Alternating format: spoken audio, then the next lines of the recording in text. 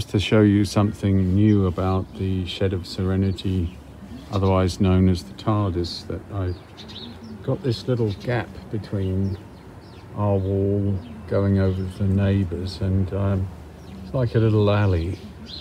So I decided to give this an address, because we have a name for the shed but we don't have an address. So from now on it's 221B Baker Street.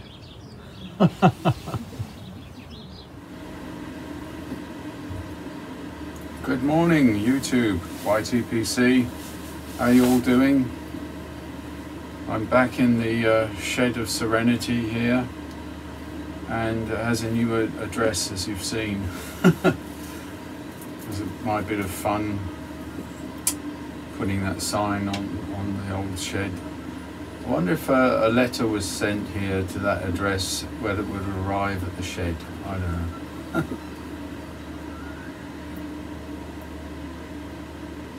Smoking an E.J. Carey pipe just before they went bust in the UK. They were selling these off for, I don't know, 25 quid or something, and I got one 9mm. Lovely red stain on it, and quite nice large bowl as well.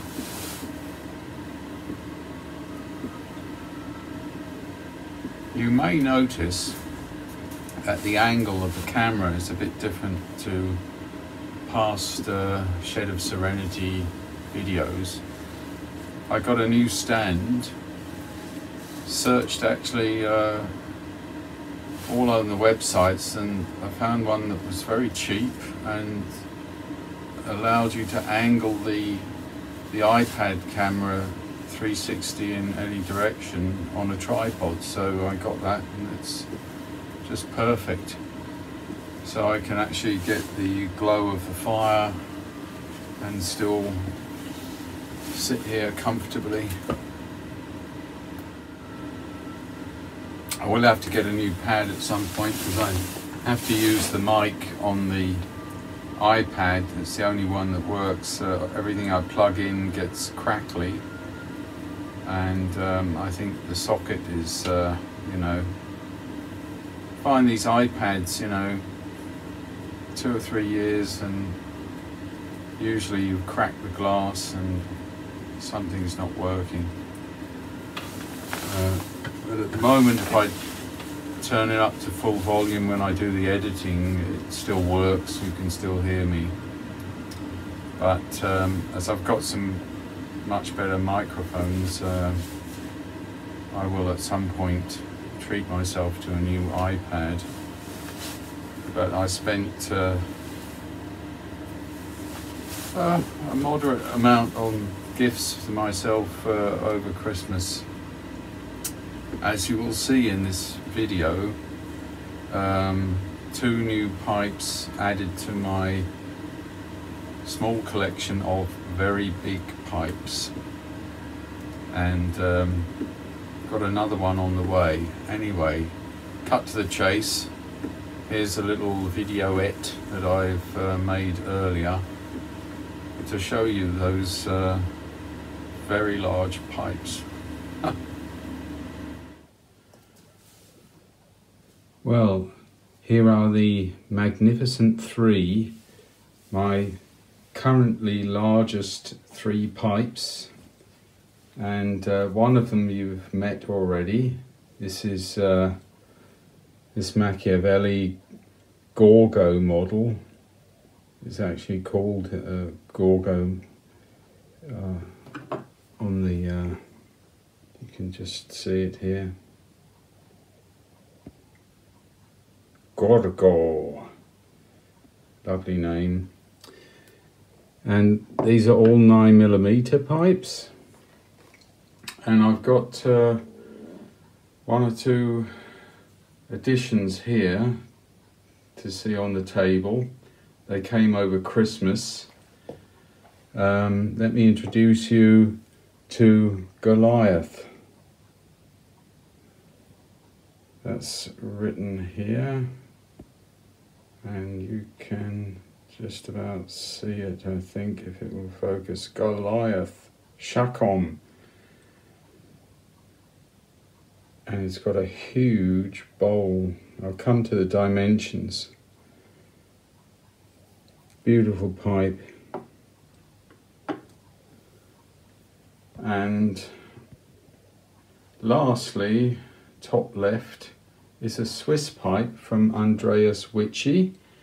I've got 3 pipes from him. This is the 4th, and he does beautiful pipes. You may want to just check what he has. He has some pipes on Ricardo, which is a kind of Swiss eBay, and mostly just selling in Switzerland, but I'm sure he would respond if somebody was saying they would like one of his pipes. Always about the same price, 150 Swiss francs, maybe that's $160 or something like that, but they're always perfectly drilled.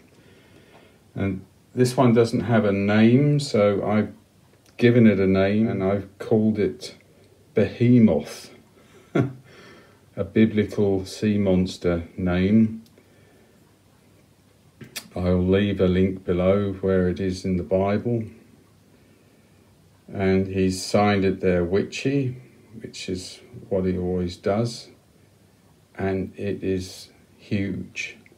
It is actually overall the winner of this big pipe competition. Just to give you an idea, normally you're kind of happy if your thumb knuckle disappears. This one, your entire thumb goes, you know. So that's like a 2-hour smoke probably, or a special tobacco that needs a big pipe. Some tobaccos just require that from their nature. And the dimensions, so Machiavelli, this is in centimeters, so hope you forgive me there, but divide by 2.5 and you roughly get the inches, but it's the Gorgo here is 16.5 centimeters long. The outside of the bowl is 4.5 centimeters and the height is 7 centimeters. Now most of you look at the inside dimensions, the depth of the chamber and the width of the chamber, the diameter. And usually that's 2.0 on a standard pipe, somewhere around there. If it's 2.3 or something is getting to be a large pipe, this is 2.5 centimeters across the diameter of the bowl here. And the depth, and that's often what happens when you get a bigger pipe. It may have a large diameter, but then it's not so deep. This is 5.8 centimeters, 58 millimeters. Most pipes are usually 35 to 45, you know.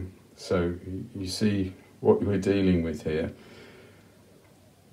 Little Goliath here, which is maybe overall the smallest one, 14.5 centimeters length. The outside is about the same width of the outside bowl, 4.5 centimeters, and it's a little bit shorter. It's a little bit shorter, I think that's pretty clear. So 5.2 centimeters, and the width of the bowl is 2.3 centimeters and 4.8 centimeters deep. So it's the smallest of this group, but that is still a very big pipe, you know. That's still way above average to have that kind of chamber. Also has a nice grain. The other two, of course, are rustically finished, and it's flattened here that you could sit it, and it's got a lovely kind of red stain. Beautiful, beautiful pipe. Chacon make wonderful pipes, they really do. Hand cut, that's right. Beautiful Goliath. And last but by far not least at all is the witchy pipe, which has 19.8 centimeters length. It's the outside is 4.5 centimeters like the Machiavelli, 6.8 centimeters in height. It's not quite, you know, that's getting to be almost arguable. It depends the point you almost measure on, you know, avoiding those dips. It might be actually at least and slightly taller than the Gorgo Machiavelli. So I'll probably correct that and say that's the same. And on the inside bowl, it's 2.6 centimeters across, so it wins the chamber competition. It's about the same depth as the Gorgo Machiavelli on the chamber, but as the bowl and the chamber is maybe the most important feature, and it wins on the length. Behemoth is the winner of this little competition. I do have a very large pipe coming from Chris, BJV Pipes, which you've seen from his video, and he says it's one of the biggest ones he's made, and that will get into this class of super large pipes that I've got. And I'm really looking forward. I've smoked the Gorgo already, and it smokes really well. And I'm going to try these two in the next 2 or 3 months, or even 2 or 3 weeks perhaps, to try them out. But really beautiful, beautiful big pipes. I love them. Well, I hope you enjoyed that. They are part of the pride of my collection, those big pipes. And if you want a really long smoke, or, you know, certain tobaccos, it's better in a big pipe. Had a visitor the other day. My wife brought one of her girlfriends, and she was kind of curious about, you know, the whole hobby, and wanted to have a look. So I showed it to her, and she says, "That's enormous." Sorry, I just couldn't resist that silly joke, you know, but no more silly jokes, you know.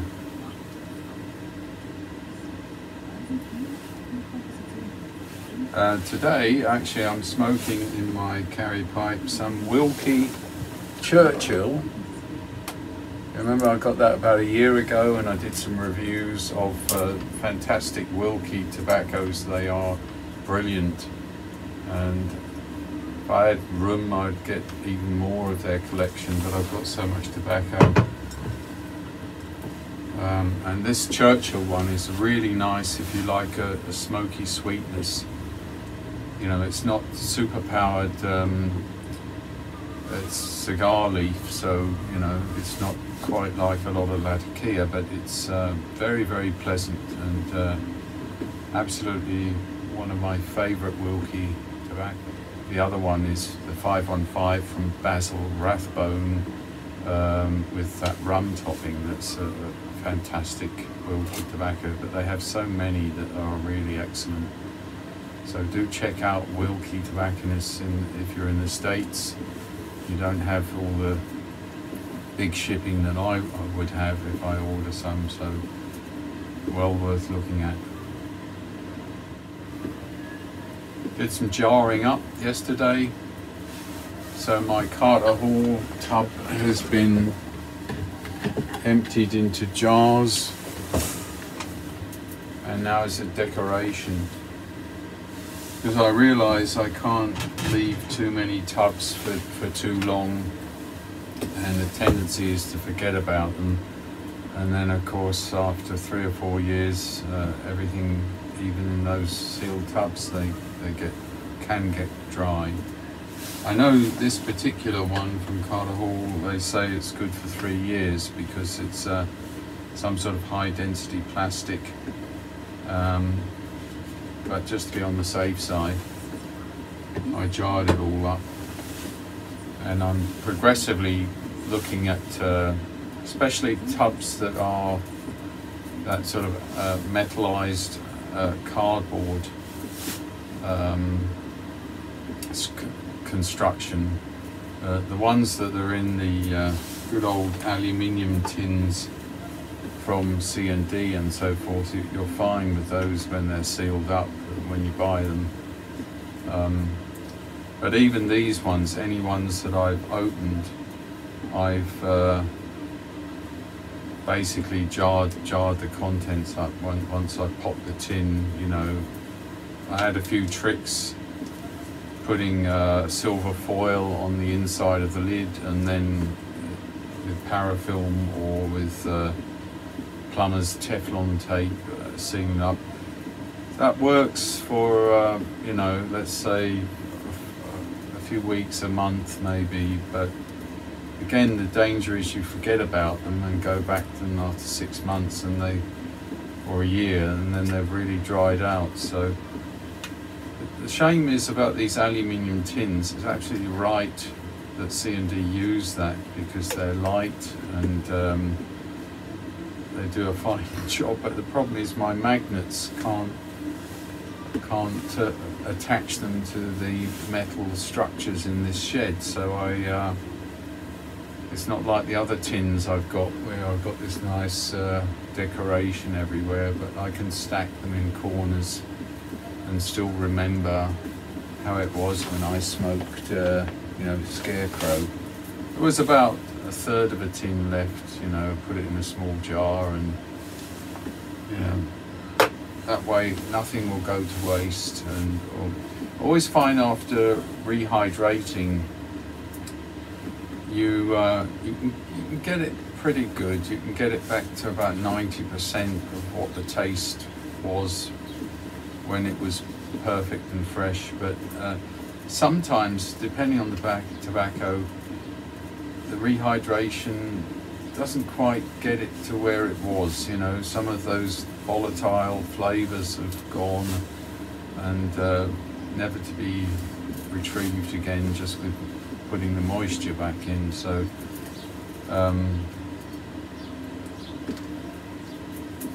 I try to avoid that they dry out at all if I can. My lighter today is a Clipper Geisha lighter, rechargeable, refillable. She's got a gas mask on, I don't know why.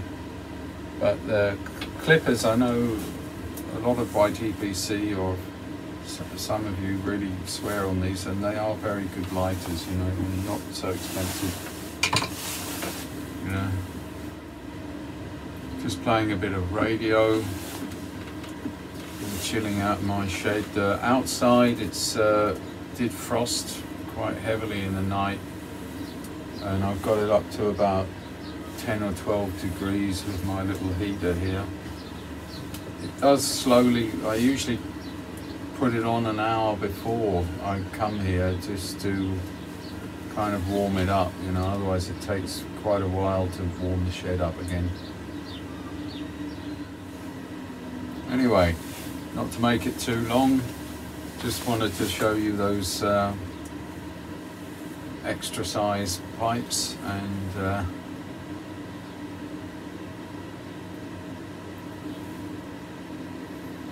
re-establishing myself in the Shed of Serenity. You'll take care out there. Look after yourselves. Bye-bye.